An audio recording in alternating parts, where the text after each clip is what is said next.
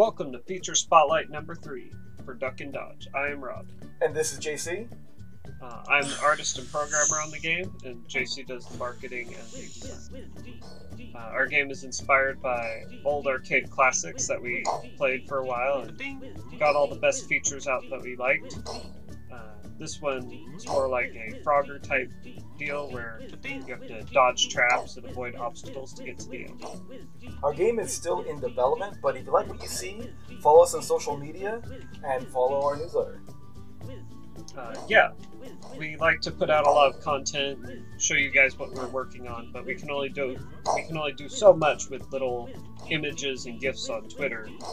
So we put together these little feature spotlights to basically go over what each major update does. Yeah, this update right now covers the reward system. Yeah, all of our tips and rewards have been replaced with note cards, where it's nice and drawn out on top of the note card, so you can really understand like what is it trying to tell you. Because honestly, there aren't too many times where people want to read like blobs of text; they just want to play through the game. So pictures are a nice way to just get across those concepts. Yeah, I think the point is really to make it feel like a little celebration every time you get a reward. Like when you can use those coins to buy a new character. This is our new character right here, Theodore Beaver, which is inspired by the 1950s show Leave It to Beaver. We wanted a beaver character, we knew that, and our heads just went to there as soon as we thought of it. Yeah, I've always wanted to have a beaver in my game for some reason. I just think they're kind of cute. And this guy's like super cute. He looks really different from the other characters. He's just kind of fun to look at. He's got these little sticks and the teeth coming out. I think he's my current favorite character.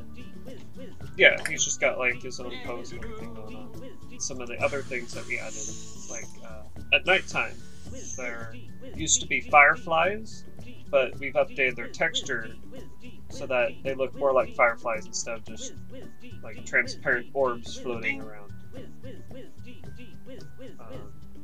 And along with that, we've changed the buttons, the way the buttons look in the game. So instead of just kind of like highlighting and shadowing, they like crinkle as if they're a piece of paper that you're trying to poke down. Yeah, definitely our goal is try to make every element feel unique as possible, so that everything is a different experience. And to that effect, what we've done is we've played with the level generation so that there's these different zones that will generate according to a style.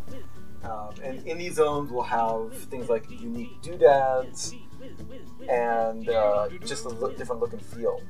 Yeah, so before in the game we had marshes, grasslands, rivers, canyons, and this is the new one, forests, where each one uses the same set of traps but presents a different obstacle. Like rivers will have lots of logs that you have to jump through, and marshes will have a lot of lily pads, and forests have these trees that block you and kind of like make you move around or find a different path to go.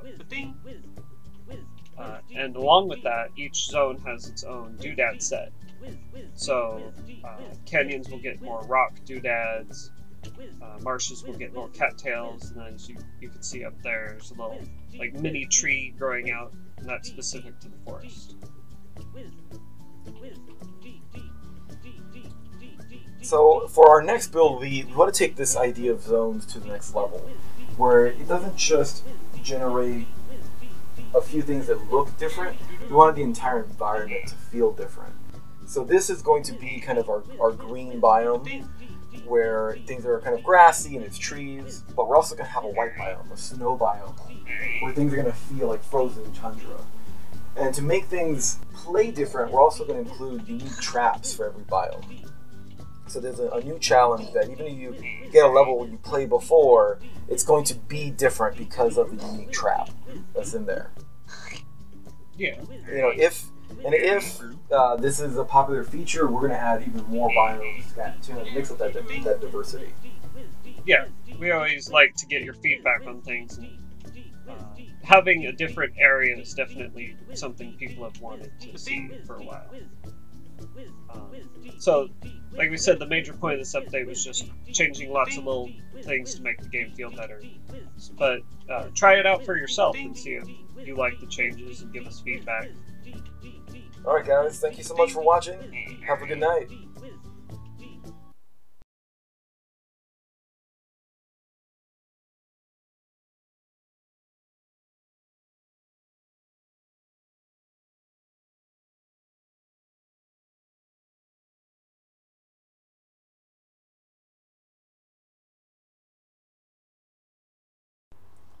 Alright, so... let's do this. 1, 2...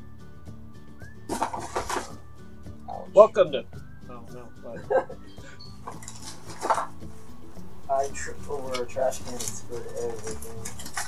Oh, no.